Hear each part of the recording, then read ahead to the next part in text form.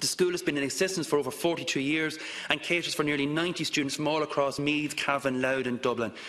And, Minister, they cater from every geographical point in the county. So I met parents from Old Cassells this week in the north of the county, beside the Cavan border, and they have to get up at 6 o'clock in the morning so they can travel to the schools. And 60 kilometres away in Ballinabrackey, at the far end of the county, where you can puck a ball into Offaly, there are children doing the same thing. These children with some acute special needs are spending maybe an hour and a half on a bus to get to school. Now, they're grateful that there is a school to go to in the first instance, but what they would like is the new school that has been promised to them now on several occasions.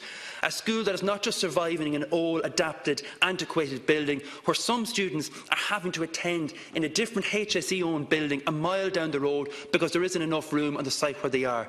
Last summer, Minister Bruton, who was then the Minister for Education, visited the school along with 3 fellow government ministers from Meath. Now, the Meath Chronicle weren't buying the photoshoot moment. They captured the mood perfectly when they ran a front page the following week with the headline that screamed, "Build our school now, Minister." And as they said on their front page, despite the visit of 4 government ministers last week, staff and parents of 90 pupils of St Mary's Special School in Navan look set to wait another 18 months before work starts on their new building promised 7 years ago.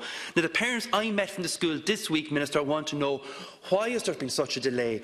What is the logjam? And when will a shovel actually go into the ground for construction to start? One mum who I met this week, Tracy Hollisgrove, she said she could be named here today, wanted to know, Minister, when was her little girl Fionnuala going to get the same facilities, the same opportunities afforded to the rest of the children currently on the new educational campus. Her daughter leaves Oldcastle at 7:30 for school in Navan at 9 because it is the only facility available, and has done this commute since she's 5. She's 12 now. But if Tracy knew that when Fionnuala got to school that she had a dedicated, purpose-built, soft playroom to enjoy, then she'd have a weight lifted from her shoulders. There are so many parents that have seen their children progress through these outdated facilities over the past 4 decades, and they are now fighting for the current crop of students and staff at the school, so perhaps they might get to enjoy the planned new school and have the dignity they deserve in receiving their education. And I would hope, Minister, that you could have some positive news on when this school is going to commence.